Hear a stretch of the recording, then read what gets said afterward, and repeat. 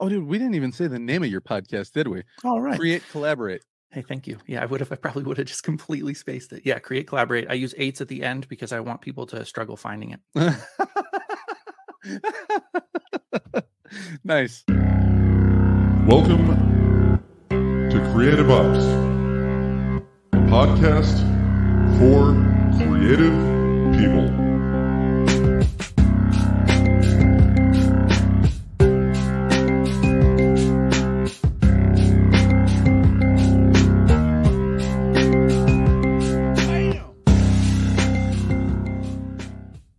Hey, everybody. Welcome back to Creative Ops, a podcast for creative people.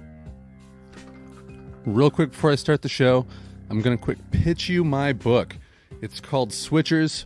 It's a time travel adventure story, and I think you'll like it. Go to ChristopherTalon.com, check out the book, see the links for where you can see the reviews that people have left already on Goodreads and where you can order it.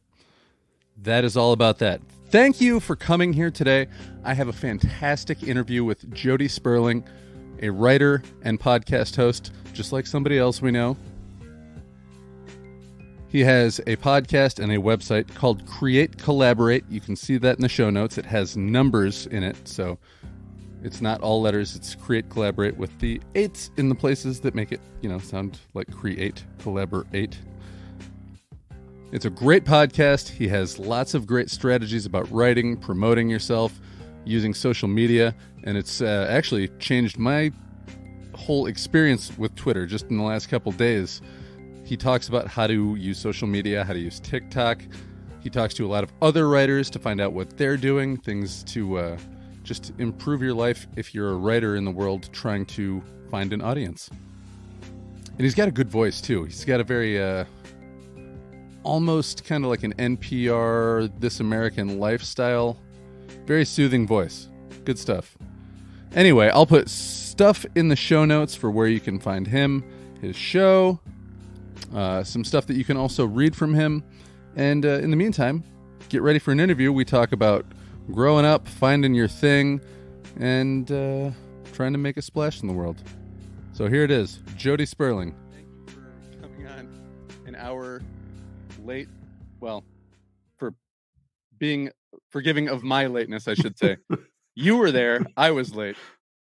We'll blame it on my calendar. There you go, stupid technology. Yeah, dang it. So, Jody, you're from Colorado? Yes, yeah, I am. I'm from Colorado. I'm a native Coloradan, which is a rarity these days, it seems. Yeah, it seems like that's a place that a lot of people in the Midwest are going to. Austin, Texas, or they're going to Colorado, or they're going to the Pacific Northwest. Yes, exactly. Yeah, and I spent a little time in the Pacific Northwest. I did the whole Spokane thing. I loved it there. I dream about going back. Coeur d'Alene, especially, and Idaho is a phenomenal place. So there's going to be a tie-in here, but some pictures that I saw of you with your wife, there was Chicago Cubs hats, shirts, a W flag. So I'm getting kind of a Midwest vibe from your wife. Is that accurate? Yeah, for sure. Now the Cubs the Cubs part comes from my family. Both of my parents all come from the Chicagoland area. So she would technically be a Royals fan. I made her vow when we got married to be a Cubs fan. It was sort of like a package deal. Like with a religion, you have to officially turn that religion before you can be together. That's exactly right. And we went ahead and we don't go to church anymore, but we still watch Cubs games. 'Tis the Cubs that binds us. Yeah, that's right, man.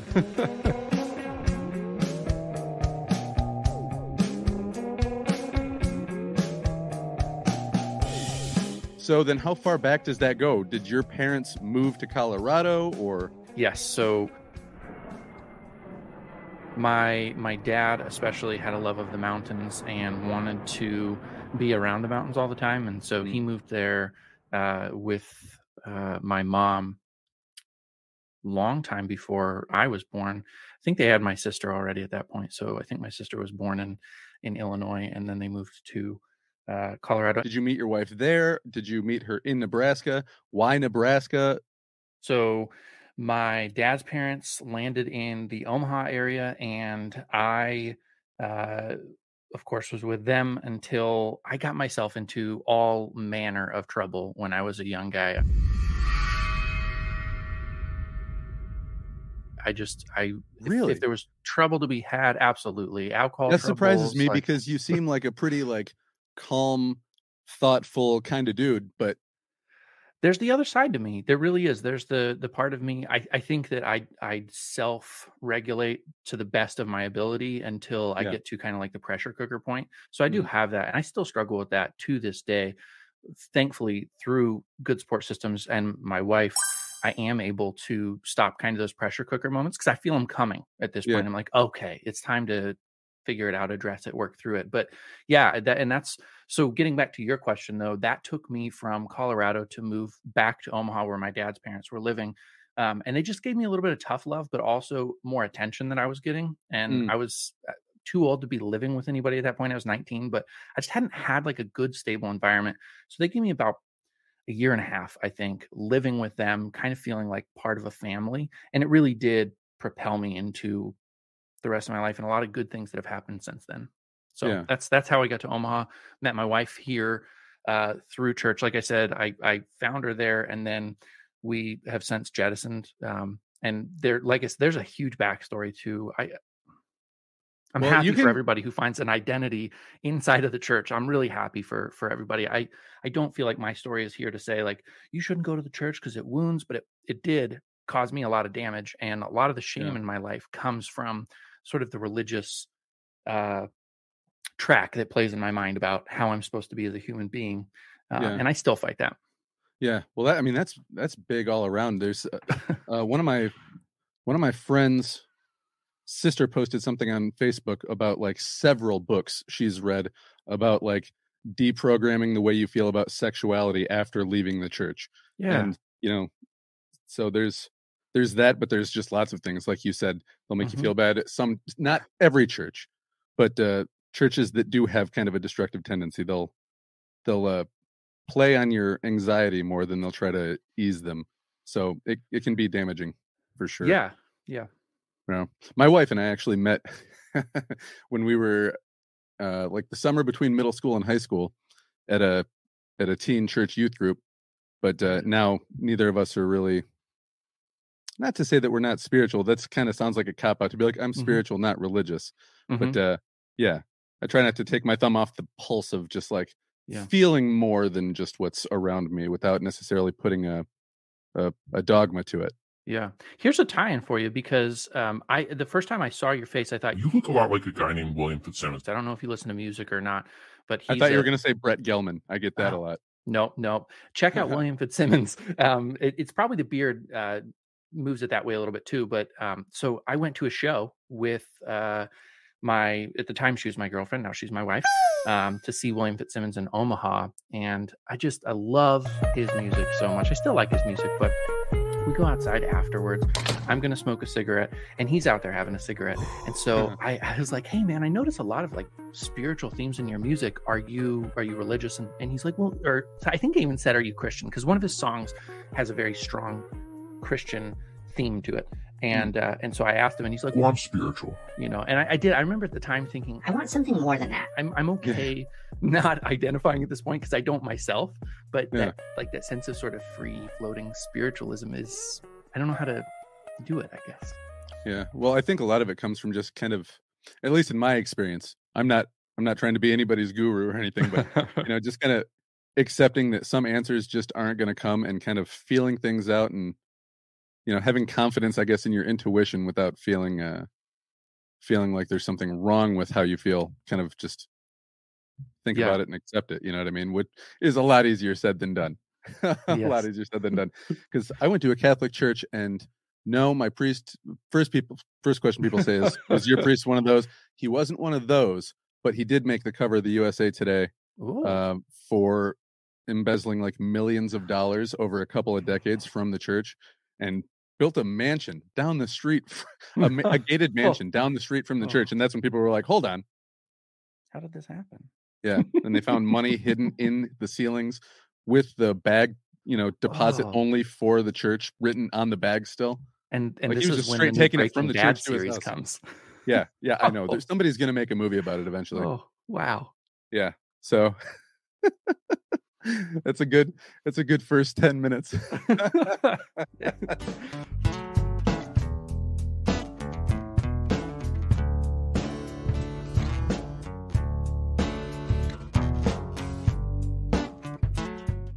Then when did you start really getting into creative stuff, and was it writing first? Because I mean, I was really into drawing and kind of visual art, but Mm. found out by about 8th grade that some people just had an exceptional talent, and I just liked it a lot. You know what I mean? I was drawing stick figures compared to some kids. Yeah, I love that point that you make because I'm in conflict with that statement on a daily basis. In I have zero visual talent. I cannot draw to save my life. I have a few pieces of art that I completed in high school that my art teacher had a really heavy hand in that I can look at and not vomit. But otherwise, Yeah, yeah. let's, yeah, keep me away from anything where I'm going to try to represent it that way. And the same is honestly true of music. So I went through the phase where I think a lot of young men do, especially young men in the church, since we're just having that conversation where you play the guitar because you want to like make people feel stuff. And girls tend to like guitars as you're thinking at that time. And I have no rhythm. I can literally listen to a song and then try to play it, and I speed up and slow down just depending on whatever I'm personally feeling. So, Like I'm just imagining like Steve Martin from The Jerk. Have you ever seen that? yes, yeah, Yeah. yeah. He's trying real hard to get the rhythm. He just can't. That is me. That is exactly me. It's a perfect metaphor for how I am. And so, all of this to say, one of my philosophies as a writer is that anybody is able to write a book. I really do believe that there is no person who cannot write a book. Hmm. It all comes in with the amount of work it takes to get there. And some of us, it will literally take 15 years of disciplined study to write a book. But when I contrast those two things, I'm in conflict with my own stance on that issue. So I didn't really answer your question when I started, but I'm fascinated by that idea of like sort of something is inborn, right? Yeah, I think so. And somebody was saying that they think that that's tied in with neurodivergence, which I don't know, maybe it is. I've interviewed a few people on the show that seem very like, I have my schedule, I do everything just Mhm. so, and like very regimented and together that way. But I've met quite a few who were exactly the opposite and were like, I did terrible in school, and and I was always, like you said, I was kind of a troublemaker kid. You know, we'd Yeah. run through backyards, and if somebody was growing tomatoes, we'd rip them off and throw them at the house and like just dumb shit like that. You know what I Yeah. mean? Yeah.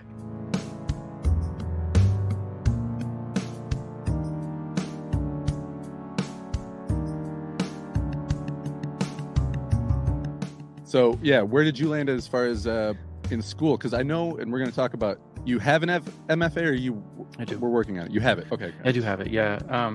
I was neither good nor bad. I just was somewhat absent of things that I didn't care about. I think probably if you were going to classify who I actually am, I do fall into like that ADHD spectrum from how I understand it to be now. And I also have 3 sons, and I'm watching at least one of them really go through that experience. Yeah, And it yeah. reminds me of my own. So probably if you wanted to diagnose, that's where I landed. The things that I loved, I could focus on endlessly.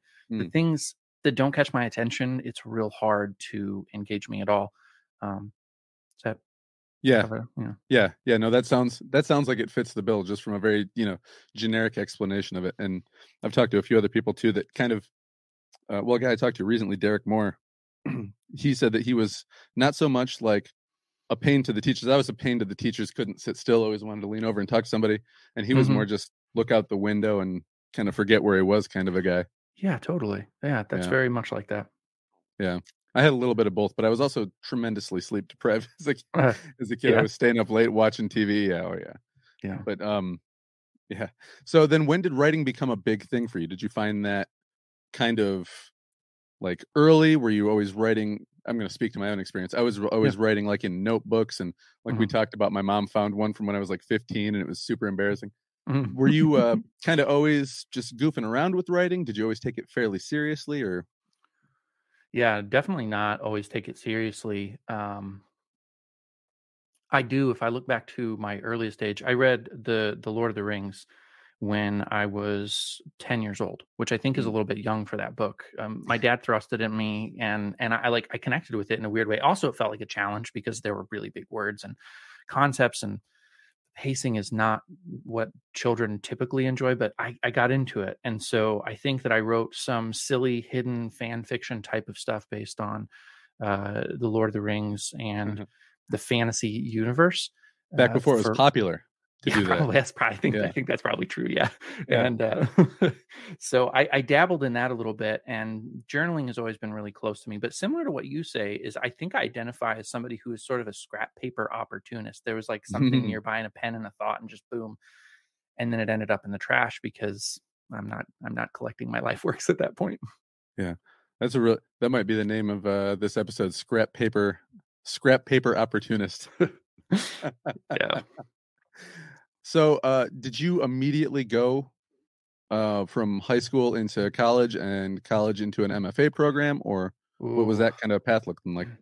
So that's the troubled part is, probably the summer of freshman year in high school is when I discovered a lot of things, and I was having conflict at home. And so went to see, oh my gosh, I didn't even plan this. I swear I didn't plan this. Went to see the second installment of The Lord of the Rings when it came out in theaters. I believe it was the second. Anyways, definitely Lord of the Rings. And we went to a pre-party at the University of Colorado. So CU Boulder. There was a party there. Guy is like, oh, I've got this, this vodka. You take shots. I'm going to go take a shower and get ready for the thing. As soon as I get back, I'll match any shots you take. So this is me pretty much my first drinking opportunity. And I'm like, I'm going to get him hammered. Yeah. So I got him hammered. And it wound me up. It wound me up in police custody. Yeah, so it was a good first drinking opportunity, and I enjoyed it enough that I have a lifelong love for alcohol. But yeah, at that point, I went down a long period of time where I was kind of bouncing around. I went to a boarding school to kind of correct my behavior. That is truly where I discovered I wanted to be a writer. The principal at the boarding school told me that I had a gift for writing. He pulled me aside, and he had read an essay I wrote for a criminal justice class, and he's like, "You need to think about writing in your future, because this is something I've never seen before." Which, I mean, even to this day, thinking about that feedback to a kid that young, and I really want to doubt his assessment of it, but at the same time, it is that moment. Like, well, teachers got to say stuff like that. Exactly. So that led me to be kind of too young to live on my own, and my mom helped me pay for an apartment, trying to get me on my feet, but I was living alone. I didn't have accountability, got in more trouble still. And didn't really, that's how the church, again, gets back into this. It's weird how it all kind of spirals back in itself. Is I needed accountability, and I happened to find it in the church at that time in my life when I really needed somebody to just be like, hey, shithead, that's not a good idea. Try something else. And so I really dug into shame as being a big motivator, and be ashamed of who I was, and be really proud because I can now have a landmark moment where I changed everything because I accepted Jesus Christ as my personal Lord and Savior. And now everything is different. From this moment, I can actually point to it on a calendar and say, I was a bad person then, now I'm a good person. Yeah. And that was a journey that I took for a long time. I've digressed a little bit, but I didn't start college for quite a while because I believed that it was a waste of time, till I figured out that there were fine arts programs where you could actually study fiction. And then I want to do that. Yeah. Yeah. I remember there was like a senior level class that was just Harry Potter for like, I can't remember what it was. There's like rotating authors things that they do. The one that I ended up taking was Toni Morrison, but yeah. Well, yeah. The two that I thought would have been interesting, even though I haven't read Harry Potter, I know I got to read Harry Potter, would be to take that just as a college class, or a study of Kurt Vonnegut too would have been good. But Toni Morrison was great. Yeah. Yeah. Beloved is a book that I got a clash against the rocks with. The milk, just, it was a metaphor that hit me hard every time, and I was like, it just didn't quite settle into the book. I didn't find her until Song of Solomon. I think that's not quite the title, right? Ooh, yeah, no, Song of Solomon. That's it is Song of Solomon. That a lot of people say Beloved's their favorite, and I see why. It's good. Yeah, I like Song of Solomon too. Wow, that book is really, really something. The Song of Solomon is working on every level. I love it. Yeah, and she really dabbles in horror more than people give her credit for too. Yeah, like she creates really like almost traumatic experiences in her books. Yeah. So then, where did you end up going to school for your bachelor's and then for the MFA? So I did University of Nebraska in Omaha for my undergrad and had a handful of amazing teachers.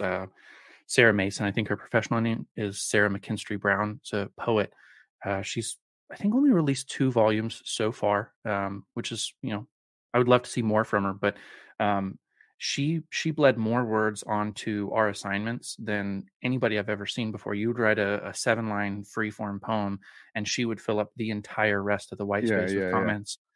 And that was huge for me. I felt important, which I think is great for any artist, to feel important, to feel noticed. Yeah. But also her kindness was very shepherding. So that was a great experience. And Miles Wagner there was also a poet, and he was so smart. You could feel his intelligence in the room, and it inspired you. You're like, I have to rise to that level and think at that level. There are good things and bad things about that. I'm probably a little pretentious at times, where I've had to recover from that, because I am attracted to intelligence. Yeah. And there's others. I'm not mentioning everybody, but those are 2 that were really important. Well, if you're, especially if you're engaged, like if you're in college just to like go because your parents are like, You're going to college, then you might not be that into it. But I always appreciated it when I had to kind of step my game up. It was intimidating, especially if I couldn't get all the writing or reading in. Yeah. Because there were definitely a couple days where like I did not read every chapter of Huck Finn that was assigned. I'm going to be a little bit lost about halfway through tonight.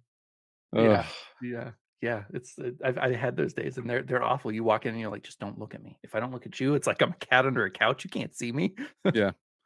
Or you have to be very vague and be like, yeah, I don't know. You could say that, but should you? Like pull a Leslie Knope on him. Yeah.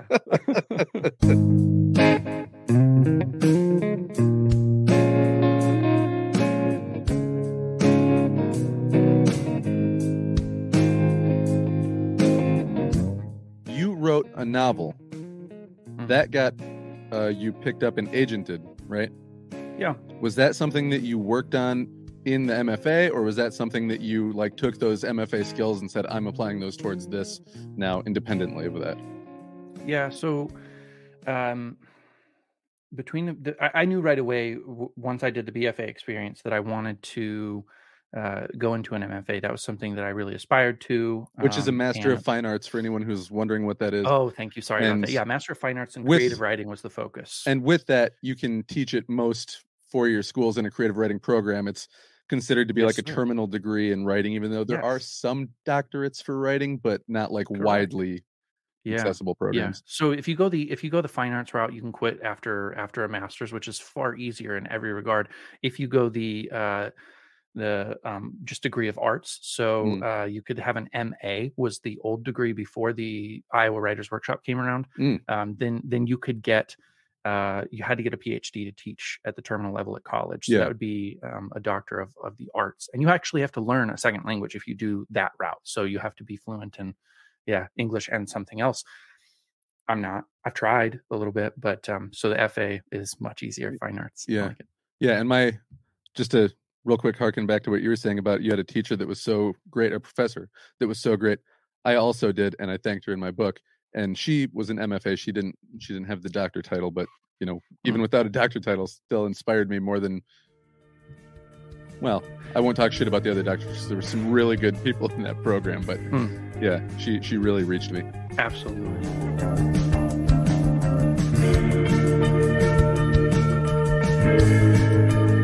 So I wrote a collection of linked short stories based on an author that I really fell in love with. His name's David Philip Mullins. He wrote a book called Greetings from Below.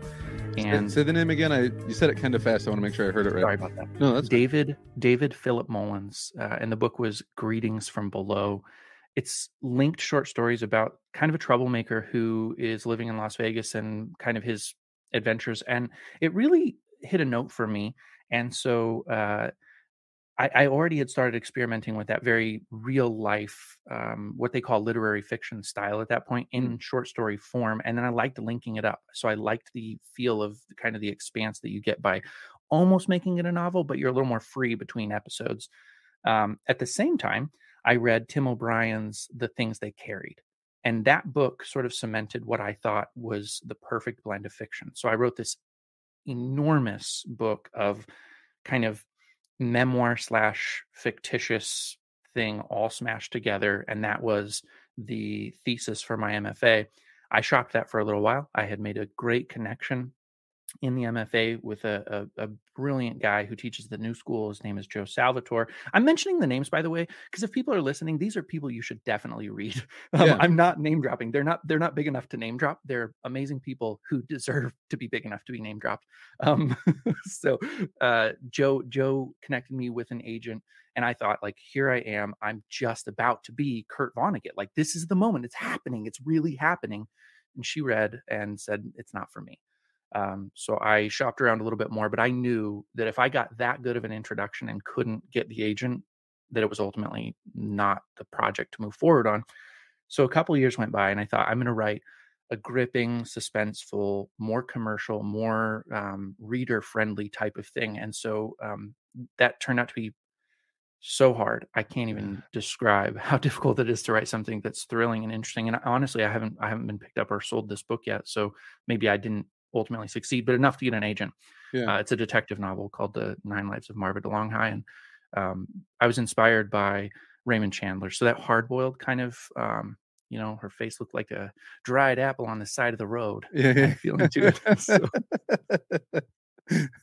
That's yeah. I think it was either Stephen King or Elmore Leonard specifically talks about him, and that he's got some of the best similes. Yeah, he really does. It's crazy. Yeah, and so he like grabs you. And if you're a younger writer, which I still feel I definitely was, even in composing that novel. Yeah. You reach for the things that are loud, because that's what you notice when your eyes aren't attuned to kind of smaller details. And so that louder tone of hard boiled is, I think a lot of writers will find that attractive at first, and lastingly so. Yeah.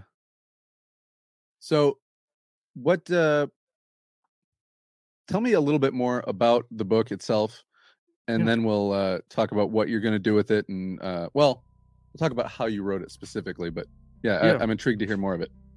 So the story, I'll tell you what it became, because it was quite a journey. The main character is a female detective who, her partner, they met looking for a kid on a milk carton, basically. But they find themselves approached by a woman named Marva DeLonghi, who has sort of like you don't really understand why she's even there, but she wants them to investigate something for them. And when she leaves, they're like, I don't even know what she wants. But her life is in danger. So she leaves with almost nothing earned, but they know that her life is imminently in danger. And she does, in fact, get killed pretty quickly, like the very next day. And they try to regather and figure out, like, what in the world happened. And then shortly after that, both of them get murdered. And the main character then wakes up again at the inciting moment outside of her office, walking in, recognizing this is Marva DeLonghi sitting in the chair talking to my partner. Same exact conversation, sort of orients herself. And then you're off on, the shorthand for the rest of the book is kind of a Groundhog Day sort of a adventure of figuring out, like, our lives are tied to hers. And if we can't save her, we keep dying, but we can't figure out who's involved or why. So yeah, kind of the trick is you don't have to learn a ton up front, because every time you die and come back, you get a different angle just incidentally that helps you put the puzzle together. Yeah, that's cool. I like that. So are you gonna, I know you said before that you feel kind of about self-publishing it, but do you have, like, if I can't get something done by this time, I'll just put it out? Or you're gonna sit on it, you're gonna keep working on it? What are you gonna do?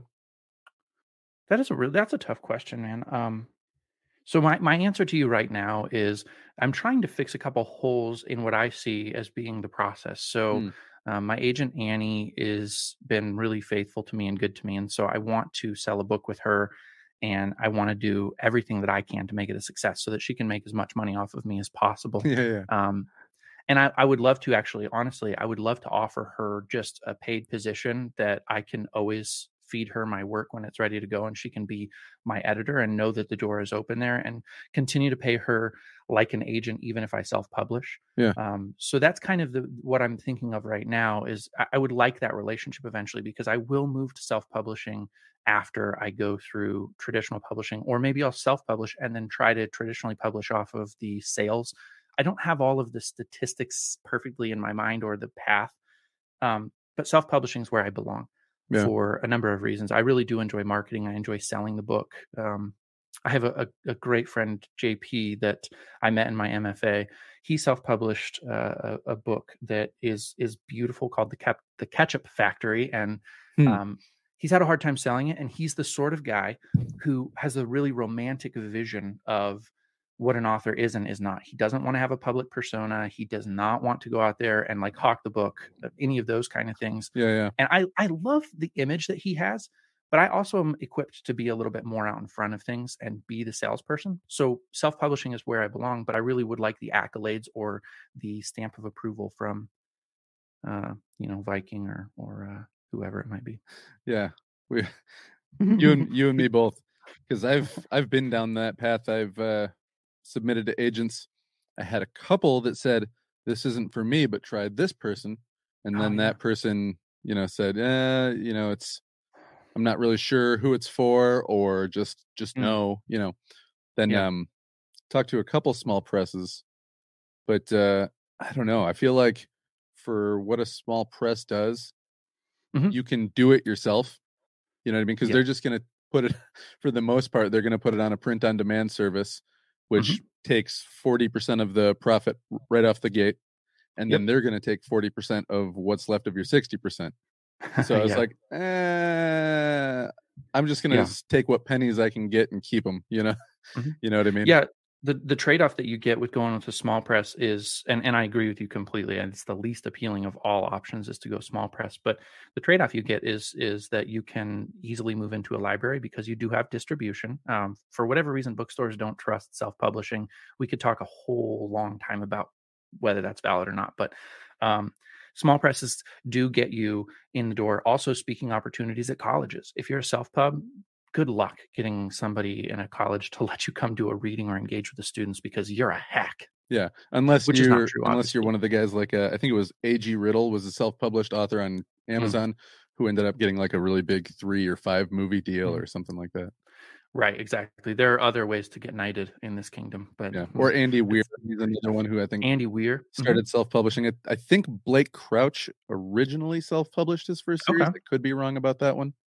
So I mean, it's not the stamp of you're never gonna work in this town again kind of thing that it used to be. Because I had college professors that actually one in particular who unfortunately has passed away, who used to write and get stuff published in the Atlantic from time to time. I think was his his big publishing dig. But, he said don't self-publish. Don't ever self-publish. I was just like, oh God, all right. But he was like, he's like, don't, for real.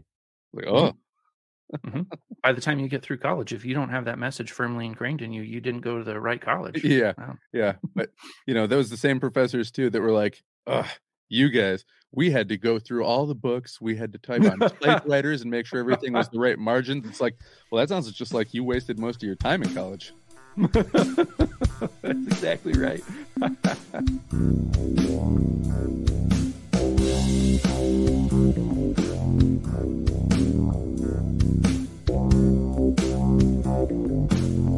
We talked a little process on your show, but let's get into yours. My process on paper is different than almost any other area of my life, and I'm not sure why it is, but I have to start with the idea, the characters, and I have to write it until there's a huge flaw, and then honestly kick it to the side and start over again. And so the real truth about my process is I start and write until I hate the thing I'm working on, and then I throw it away and start again until I hate it. And eventually I get to an end. And usually at that point, usually not on my current novel that I'm working on, by the point I get to the end of the book, I'm like, yeah, okay, I got this. I figured this out. And that was the process for everything up until the current novel was feel it out. I do not plot. I do not outline. I do not character sketch. So it's very, very amorphous for me. Do you feel like that's something that you learned, something you were taught, a little of both? Because I mean, there are tons of people out there that'll give you all different kinds of, this is how you plot a story, this is how you find a character. We have worksheets and diamond or what do they call it, snowflake method, and all these different ways to kind of create story from a very singular idea. Where did your more freestyle idea come from? It's funny because in the Bachelor of Fine Arts and the Masters of Fine Arts, you're not actually taught how to write. I know that sounds really weird, but it's actually true. You're not taught how to write, and you're not taught how to publish. I'm not sure what they're teaching there, because I enjoyed the experience, but I got out and there were like terms like WIP, work in progress, Yeah. that I had never heard before. And the list of acronyms and abbreviations is pages long that I had never heard through all of my education or what they meant. I didn't know that there was such a thing as a beat sheet. I didn't know that you could outline something, that was even an option. So honestly, I'm being like sincere. Yeah. And so for me, it was, I want to create, I want to write, I'm inspired by these particular writers, and so I want to emulate them. And probably part of that is that the writers I was inspired by were people who did similarly. You mentioned Stephen King earlier. He is not a plotter, and he's a huge influence for me. If not, I mean, gosh, I've read 40 of his novels, so he's somewhere in the brain at all times for me. Yeah, he's got so many novels. They're all great. Yeah. He's got it's frustrating as hell. what's it called? On Writing, which is On Writing, exactly. probably phenomenal. the most entertaining nonfiction book I've ever read. Yes. Yeah. And he's everywhere. His movies are everywhere. And if you look him up Mhm. on YouTube, you can find countless speeches, interviews. So Yeah. he's just all around. He's a great source of information. If at the end of the day you just want to be the kind of writer that people can't stop reading. Isn't that the goal? Yeah. I wish that I could just ride his coattails a little bit. I'd be okay with that. Right. But I have endless admiration for him, and he is the writer that the MFAs and the school programs love to hate on too. They all call him a hack as well. Yeah. Which it You're sucks right. when you think about how many hacks there are out there, I guess. My professors used to, I actually got into it with one of them. I was a senior, and I was finding like, you know what? Because they said something about, Well, unless you're going to be like Stephen King and publish 2 books a year. I was like, why do we hate people that are efficient at what they do? I mean, exactly. It comes out and every single one's a #1 bestseller. Do you just think that many people are stupid?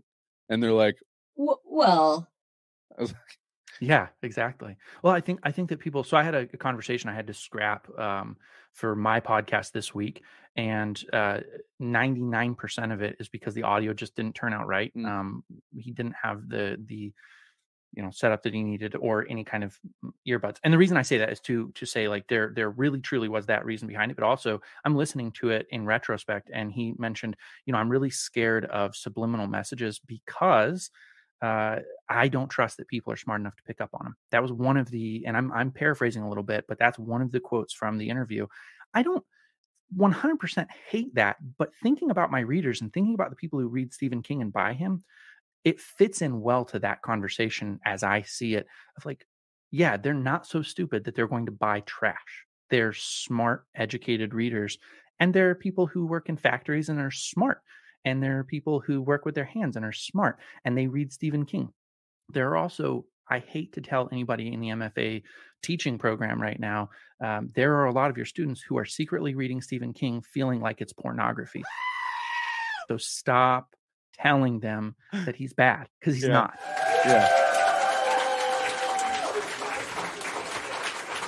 Yeah. And people say the same thing, like, about James Patterson, which you can like him or not like him, his business practices. If you want to attack anything, I would attack that first. But the amount of stuff that says James Patterson that he probably didn't really do that much on. You just brought up one that went too far for me. I'm like, I can't read him, and I do insult him publicly. So I read now I'm a hypocrite. I read one of his books. I think it was called Mary Mary. But it was one of the Alex Cross novels, if I'm thinking the right things. And I read it while my students, it was while I was still teaching in middle school, and they were doing like all day computer testing. And I read that book in a day and a half, and I was just like, it didn't really stick with me for very long afterwards, but I just remember thinking, like, I can't stop. I can't stop. I can't stop. So there's something that he's doing that is very, it works, because again, that many people are reading it. So even if you want to call him a hack, maybe he's a one-trick pony. He just writes short chapters and people keep reading. It's like, well, they still have to be good chapters. Yeah. Yeah. You're absolutely right. Yeah. Yeah. I actually got some flack from a buddy of mine. He's like, dude, a lot of your chapters are only like 2 pages. I'm like, yeah, kind of part of my style. I want to give you a good place to stop. So mentally you're like, oh, I can stop in 2 pages. But then when you get to the end, you go, that next one's only a couple of pages. I'm going to keep going. And some people say that's hack too, but I think it's all in whether or not you pull it off. So here's a thing on that too. I had this conversation recently on Twitter with people, but there's something weird that happens that I typically range between 75 and 100 pages read a day. It's a personal goal. I want to keep the mind fresh with lots of ideas. The ease with which I do that has everything to do with how long the chapters are. I'm reading a great novel right now called The Epiphany Machine. Ton of tiny chapters in it, and it's so propulsive. It's so propulsive that it feels like after 100 pages is done, you're like, whoa, yeah, I could just go back and read those again. Easy peasy. Yeah. Whereas if it's 2 50-page chapters, I feel the weight of those chapters, and I'm not sure what that is. And there's nothing hackish about that. That's actually just working with what the brain enjoys. Yeah. Well, I think some people would say, if you lean on those tricks too much, it's because your writing is lacking. But, you could go back and forth on it all day. Obviously, I like short chapters because at the end of the day, I probably would have stayed away from keeping them as short as I did. But I heard him say, like, if you keep them short, it keeps people engaged. And I was like, that does make sense. And so most of the time, my chapters are like what I'll accomplish in one sitting of writing. I love that. Yeah. And some days I write 6-7 pages without stopping. And then, I have a quote long chapter. Yeah. Yeah. So, yeah.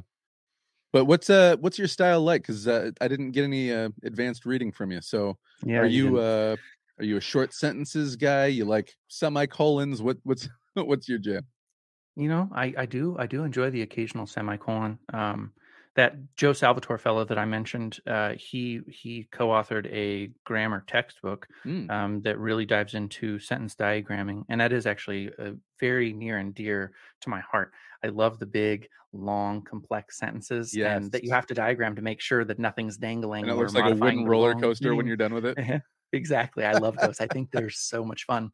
I try to keep those out of my fiction for the most part. I do because unless you're David Foster Wallace, it's pretty difficult. And I'm just not that smart. I want to be. I like smarts, but I'm not. And so don't sell yourself short, buddy. Come on. You seem like a pretty with it together guy with a fully functioning brain. Yeah, that's true, but not. I do. We talked about it, inborn talents. That's not. I don't have it inborn, but I do have a passion to cultivate it. So, my writing probably will limit me from that sort of bestseller category in the fact that I am accidentally drawn to a larger lexicon. I do use more vocabulary than I probably should, and I don't realize some of the stuff I need to dumb down.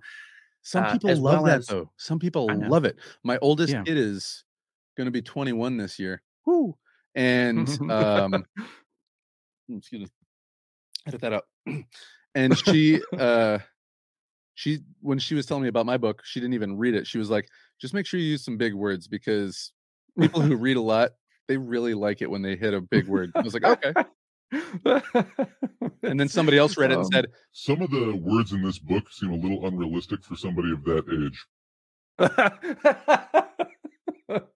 Oh, let's talk about critics for a little while. That would be so much fun.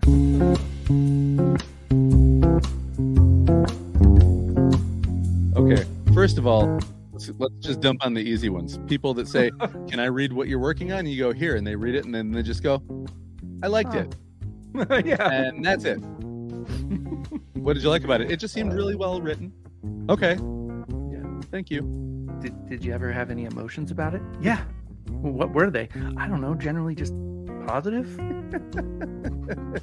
So yeah, if a creative person, specifically a writer, says, what did you think? We want like a paragraph, at least. At least a paragraph. Well, the beginning did or didn't work for this or that reason. I enjoyed the path all the way up to here, and then you kind of lost me a little bit. Like they're afraid to say things like that because they think they'll offend you. But that's why we ask. Yeah, absolutely. Yeah, we're looking for real feedback, and it's okay. I've been on a I've lost the word I'm looking for, but anyways, I've been really hammering hard on this idea of there's a way to criticize any kind of text. So if you are trading critiques, there's nothing wrong with telling people things are great and being specific. I love the way that you handled your short chapters, for example, since we were talking about that. It really keeps me engaged. You were ending on good hooks so that I wanted to turn the page. All those things, you feel really good. But then within those chapters, you had a character who you couldn't remember if that was Alex or Alan.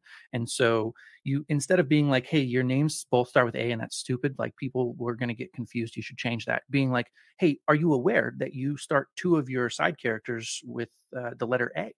Do you think that, or is that on purpose? What are you doing that for? So like any kind of constructive criticism comes as a question, and the way that we receive it, well, let me not speak for you because I am the most sensitive writer in the world. I really do get defensive. I don't know. Quickly. There's a lot of people vying for that title.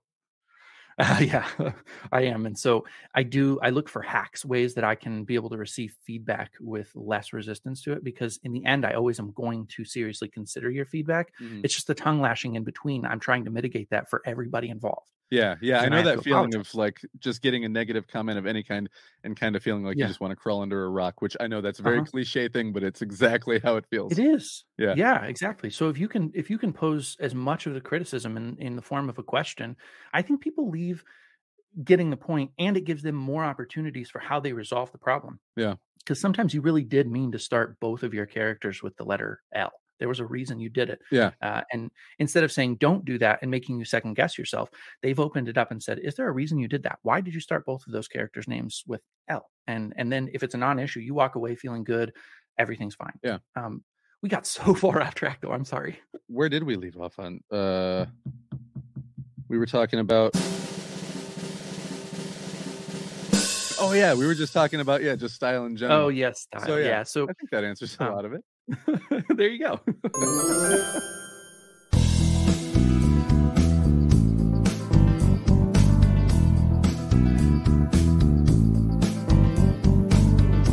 Give me just kind of a bulleted list of major events of I started writing the book, I finished it, I started shopping it, and now I'm here, kind of a thing.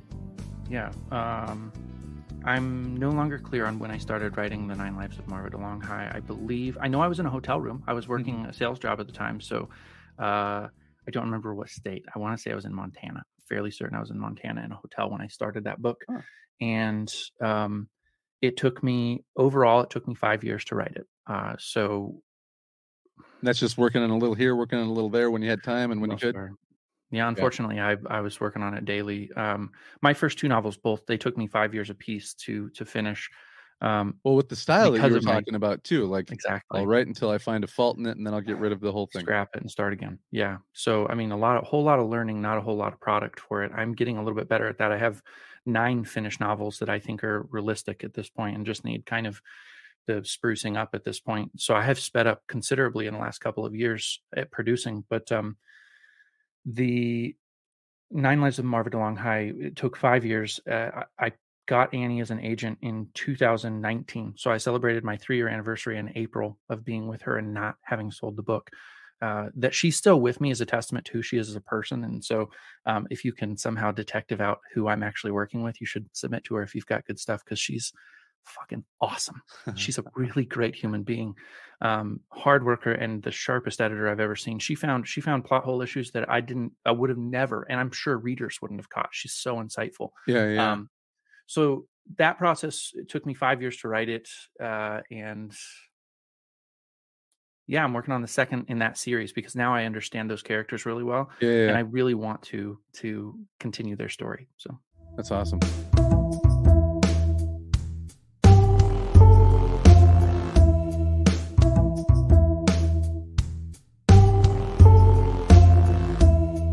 Earlier, you talked about you like doing the marketing, and that all kind of seems like it ties into the idea with your podcast. So what was the motivation for your podcast? Mine was honestly to start building an audience that I could eventually pitch to. Hi, everybody. But, it's become like a network of cool, creative people. What was your original intention with it? Yep. It was the same as yours. I wanted to build an audience that would know me well and trust me and trust my process, and so want to read my book. Yeah. Because I've always felt if you actually pick up and read my work, you're going to get hooked. That's I mean, who doesn't write and think that, I guess. So, but I mean, Yeah, if you're yeah, a fighter it in is. the game, you got to believe you're going to win, right? That's right. That's right. And so I do think it was built out of that process of having, it wasn't quite 3 years at that point when I started the podcast, obviously, but uh, I realized the reason that Annie hasn't been able to sell this book is because I'm nobody. I'm literally nobody. I have no credentials, anything. And so I thought, I'm going to make a real effort to build a following on social media. I'm going to figure out how it's done, and I'm going to do it. I'm going to spend the time getting it done. Um, Let me just really shortcut and say I got into real estate investing because I thought at a time in my life that that would be my patron of the arts. I thought about in times gone by, there used to be patrons of the arts so that artists could spend their entire life being creative. Hmm. I wanted to create that for myself. So I bought a bunch of houses, turned them into rentals, was moving down that road at considerably good speed, but with so much energy and effort. And I was writing on a blog for this particular service and doing all kinds of things, just being super engaged with that community, making friends. People loved what I was doing. And then I woke up one day. I swear I woke up one day and I just thought, I'm doing the wrong thing. I'm doing it for all the right reasons, but I'm wasting literal years of my life trying to build out. So I hit the pause button. I told my wife, I'm quitting my job, my W-2. We're going to sell our rental houses and we're going to make a run at this. And if I can't make it happen by 2025, then I'm the actual hack in the room. And so that's the process I'm in the middle of right now is I've got till 2025 worth of rental real estate that I can sell and live on, support the kids, the wife, look respectable. And I've got to get an insurance job again at the end of the road if it doesn't work. Man, But that's a really great story. Like just this, put it all on the line. Cause I've thought about doing, I don't have rental properties or anything like that, but you know, my wife is a nurse and we thought about just selling the house that we're in now. Cause our market is crazy from where we started. Yeah. Crazy from where we started. So after only living in this house, not even 10 years, we could make a substantial profit on it. She could travel nurse, make double the money she's making now. And absolutely. I can write blogs, work on my novels, do podcasts from anywhere. But I'm not going to tell you can't to pull it, the but you should trigger. do it. No, I know. I keep thinking what a unique, inspirational person I'd be. But I would just be now. I'd be like, well, it was his idea first. No way. No, see, this is the thing. We all get inspired from each other. But I will tell you, it's rewarding. The most difficult part for me right now is that I'm never shutting off, and so I need to figure that out with my wife. I was sitting downstairs last night. That sounds like. Sorry to interrupt, but that sounds like. Yeah. Just from some of the things you've told me about yourself, that's kind of you though. Like you get something and then it's like a nonstop wheel. I don't mean to go like crazy at you like that. I didn't even I didn't even think about it while I was doing that. I'm doing the I'm doing the wheel next to the temple while I'm talking to him. I didn't think about it. Yeah, that was no. All right. I am crazy, man. Yeah. But yeah, it's been really rewarding. It is challenging, and you're correct. I don't shut off, but at least I used to look like it. Now I have my laptop like tied to my hip. So well, and it's different when it's passion and not just this is me trying to like build my financial empire, but like this is me trying to do something that I love first and foremost. It doesn't feel like as much work. Absolutely, it doesn't. Yeah, I'm not getting fatigued. I think the only times I get fatigued, and I have a someone who mentors me a little bit in the podcast space. His name is Kevin Schmedlin. He that sounds made up. Did you say Kevin Schmedlin? I did say Kevin Schmedlin. It's a real name. I'm not making fun of you, Kevin. I just wanted to make sure that he wasn't like being la-di-da about getting your last name right. So he talks he talks about burnout, and he says basically burnout really actually happens not when you work too hard, but when you work really hard and you don't see an end in sight. So I will have moments like that where I'm like, what am I doing all of this Twitter for? Because it's like it is my whole life right now, because I get the most results on podcast downloads, which gets me closest to having an audience, yada yada yada. Yeah. I spend a considerable amount of time there trying to do that, and I don't usually get burnout unless I start to see like stagnation, and then I suddenly am questioning everything. So yeah. When did you start the podcast? I think you said it in there, but I started recording episodes in November of 21. So I launched officially first week of January. I've been at it for 4 months. Oh, so you did quite a bit of prep before your actual launch and release, huh? I did, because I was able to steal time from my employer at that time. And I'm comfortable saying that, honestly. I at that point knew that job wasn't for me. They had not been fully honest with me. I can justify my behavior, whatever. I knew for sure I did what I was required to do by them, but I spent a lot of time doing what was handsome for me. Yeah. And so, it gave me a little bit of time and runway. And then at the point where it became obvious that I could no longer manage both, I just told my employer I got something better. Yeah. Which is a nice feeling. It was nice. It was nice. Yeah. It's one of my favorite days ever, actually. Yeah. I left teaching because I think I already told you, but I just had too many kids, and it was at a point where it was like, I should just stay home. It makes about as much sense money wise. And just being able to look at somebody and be like, I don't want to work here anymore, felt very good. It wasn't like the storm off, fuck you, everybody, that like, everybody kind of deep down wishes they could do. But to just like look at somebody and be like, I don't need this anymore, feels good. Yeah. Oh yeah. It's awesome. Eventually I'll need something again, but yeah. I don't think it'll be teaching. Hopefully it'll be world touring with you on our books. Exactly. I think it's going to happen. I think it's going to happen for both of us. Podcast is a beautiful space to do this, and getting in somebody's ear and telling them the truth and telling them your emotional truth is a winning recipe, I think. Yeah. Oh, dude, we didn't even say the name of your podcast, did we? All right. Cre8, Collabor8. Hey, thank you. Yeah, I probably would have just completely spaced it. Yeah, Cre8, Collabor8. I use 8s at the end because I want people to struggle finding it. Nice. Yeah. I don't know about nice, but I did it. So, and that's not the real reason, in case anybody's curious. I am crazy, but not that kind of crazy. And so not all the episodes are interviews, but a good number of them are, and they have kind of like rotating themes, right? Yeah. So what I'm hoping to accomplish, and it was a bit of a rapid search to figure out what is my niche. It's why I interviewed you on my show, because I was really inspired by your idea of kind of like being maybe niche not just a little bit. Not being in a niche necessarily. You have a basic idea of creativity, and you interview creative people. And for me, I wanted to drill down into exactly who I was talking to and why. And I think I'm probably still a little too broad, honestly, for my own taste. But first-time novelists who want to sell their novel and make money, or publish their novel and make money doing so. So that's exactly who I'm speaking to. And so I interview anybody that I think can help me teach people how to market and get comfortable with different ways of doing it. We've had episodes on TikTok. We've had episodes on Facebook groups. I just did one on a mailing list.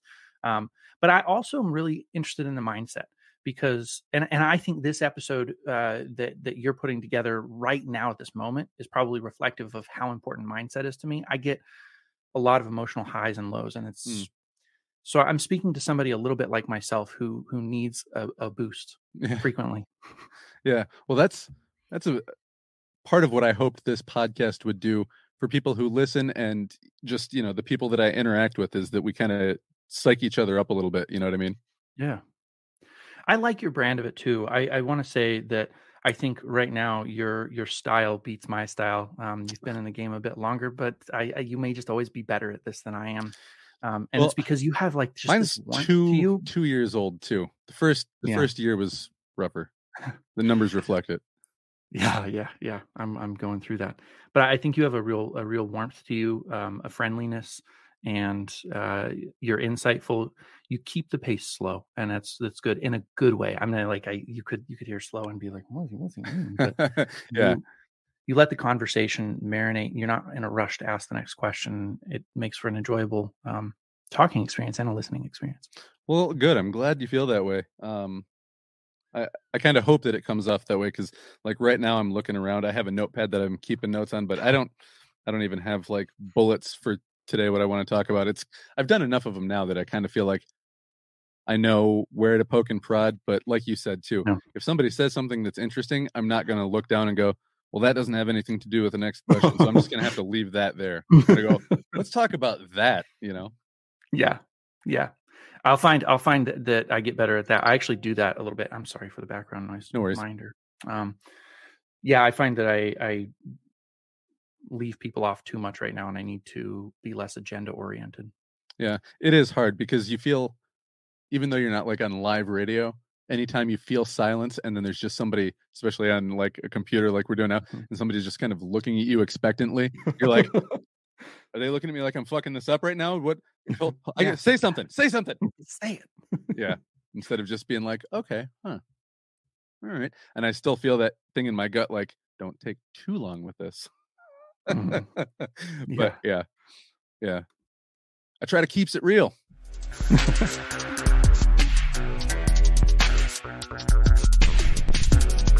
Tell me where everybody can find you. Do you have a website? Do you have social media? Are you out flipping signs in the corner of Clifford and Bustle? I don't know. I should be, although I live in a town of 1,000, so it would be anticlimactic if I were doing signs. Probably the easiest place is www.cre8collabor8.com. So it's CRE, then the number 8, and then collaborate. Instead of the ATE, you have the number 8. You can find me almost anywhere there. In fact, you can find me everywhere from my website. And so if you just link to that in the show notes, people will find me where they want to. If you like a good conversation, Twitter is my universe right now. And I strive really hard to ask thought-provoking questions about writing and process every single day and answer as many people as I can. I just started TikTok and I'm horrible at it as of right now, but I'm going to try to get better because there's apparently all kinds of opportunity. I think 88% of TikTok is pretty horrible at it. You know, I mean, most social media, if you just like were able to take a blanket look at like a random cross section of 1,000 people, half of them don't know what the hell they're doing. This is very true. Oh man, their stories. Out of the other half, 25% of them are just taking pictures of their foreheads. You know what I mean? Like, yeah, exactly. Oh, if you could just ask people what they were thinking with their profile picture, that would make me happy. I'd be like, why that of all things? It kind of looks like an anus. I'm not sure. Oh my God. Okay. So a buddy of mine, Joshua Marcella, he's a really good self-published author. He writes horror. He had somebody just come at him hard on Twitter. And I looked at the person who wrote this very insulting message, and their profile picture was a dog's butthole. I was like, well, I mean, that person basically answered the question, what's their problem? They're an asshole. Exactly. Oh my gosh. That is a special moment. Yeah. So, sorry, I had to say that because as soon as you're like, they look like an asshole. Yeah, I don't understand it. It might be the same guy.